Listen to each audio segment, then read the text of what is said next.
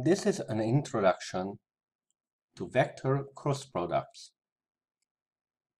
Suppose you have two vectors, A and B, that can be expressed in Cartesian component form.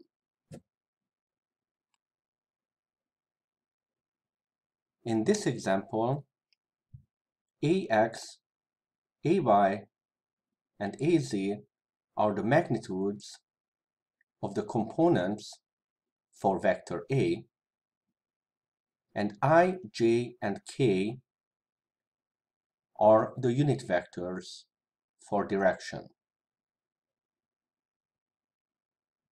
Similarly, for vector B.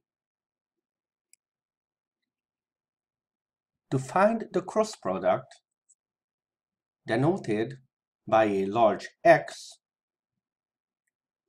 you set up a 3 by 3 matrix with the first row as the unit vectors. The second row are the components of the first vector, and the last row are the components of the second vector. You then take the determinant of the matrix.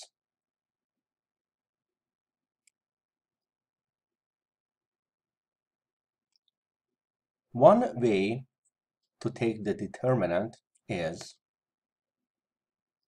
to write out the first two columns again,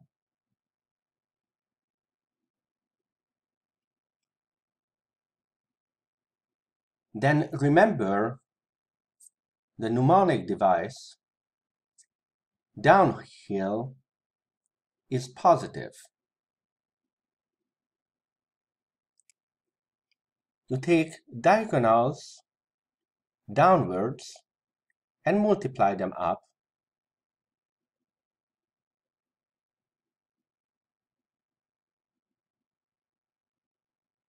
and these are positive.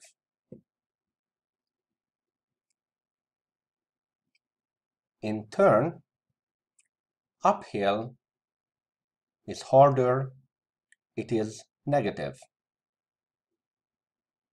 You take the diagonals, multiply them up,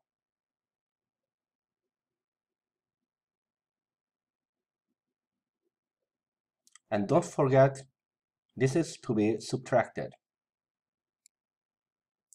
Finally, you collect the terms. Notice the symmetry of the terms.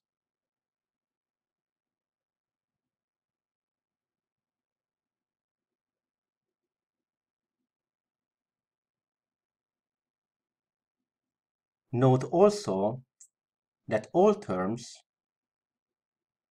must have an X, a Y, and a Z factor.